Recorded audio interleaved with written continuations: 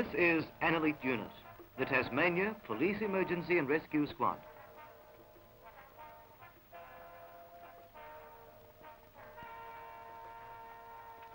"12 picked men, all volunteers, all highly trained in first aid and the many other specialised skills which can be so vital in an emergency.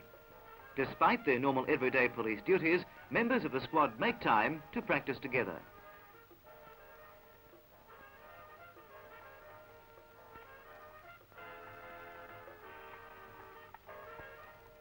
Sergeant Tom Howard, in command of the squad, tells his frogmen the object of today's exercise. Somewhere at the foot of this treacherous cliff near Hobart, a dummy is hidden underwater, and it's the job of the frogmen to find it. When and if the dummy is found, it'll be brought up the face of the cliff to the top by cliff rescue experts.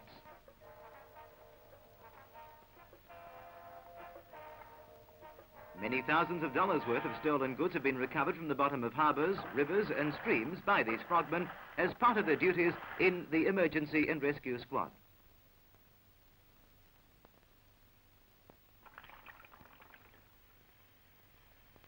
Experts on land as well as in water, the trained bushmen of the group organise and lead searches for missing hikers or jail escapees who have taken to the wild country.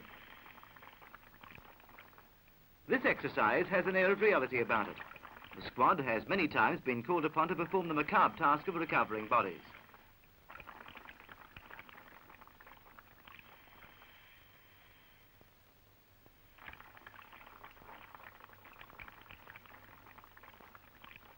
Members of this squad are not full-time specialists. Their working day is spent on the beat, the fingerprinting section of the CIB, with the water police, or the many other diversified activities within the police force. But when an emergency comes along, they are ready and able to demonstrate their skills.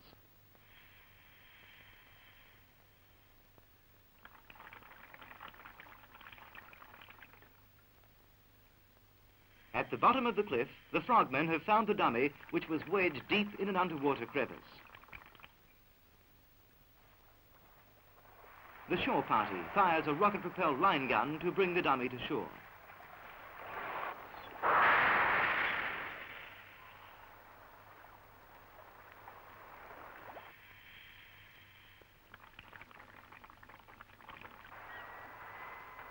In a case of apparent drowning, such as this exercise portrays, immediate resuscitation is given with the portable resuscitator.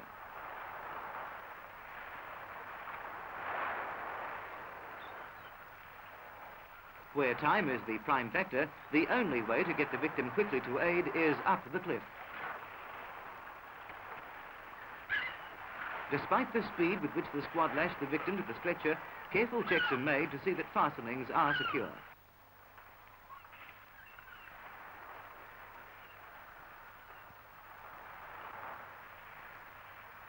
It takes hours of practice to bring the squad to this peak of efficiency.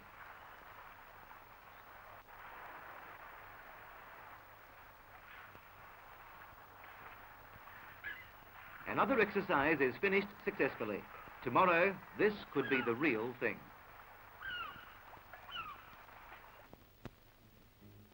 Let us examine the tools used by the squad. A fiberglass boat with outboard motor. The first aid kit.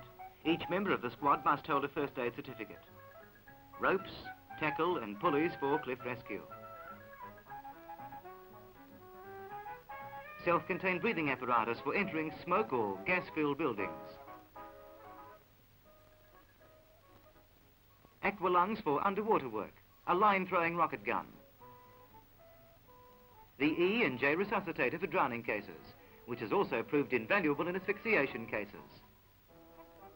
And on the more lethal side, riot guns, tear gas guns and other weapons in case the squad has to fight it out. A place for everything and everything in its place.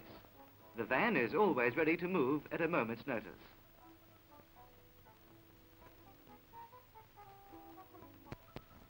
Another day, another exercise. This time, a smoke-filled building.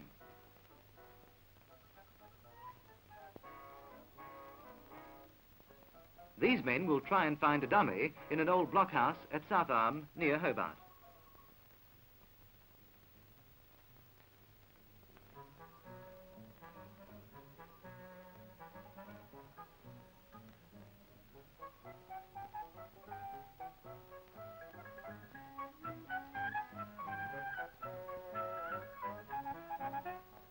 This exercise is dangerous. It's easy to become lost in a smoke-filled building, and lifelines can become entangled around strange corners. Now, they've been in there for a longer period than necessary, and the sergeant is worried. 2 more men enter the blockhouse. Time is running out fast.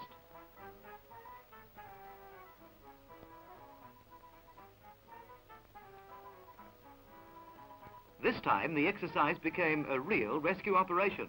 One of the first men inside had trouble with the smoke despite his breathing apparatus. But the squad is ready for such a contingency. Once more, the E&J resuscitator comes into its own. The cooling air pours into choked lungs in just the right mixture to combat the smoke.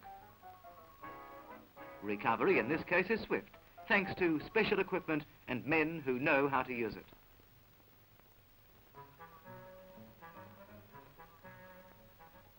Now another situation, a desperate one brought about by a desperate man.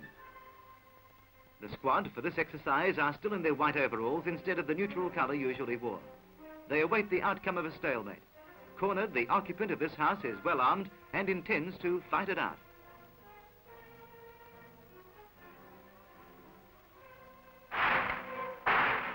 He's been told to come out, that he can't win, but he's determined to try anyway.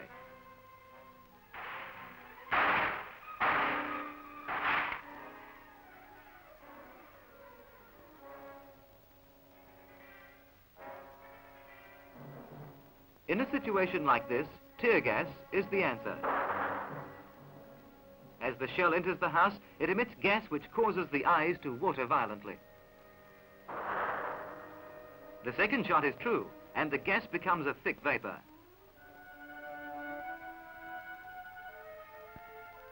The firing has ceased. Now to get the victim out. Even with tear gas, the squad are wary. The tactical position has changed. It's all on the police side now. One smart kick and the door falls in. Coughing, with his eyes streaming from the effects of the gas, the struggling gunman is dragged from the building.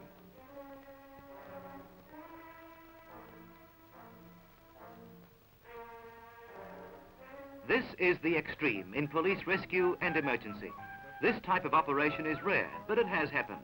And should it happen again, the men of Tasmania's Police Emergency and Rescue Squad will be on hand to cope with the situation adequately and efficiently, just as they're trained to do with any emergency which may arise.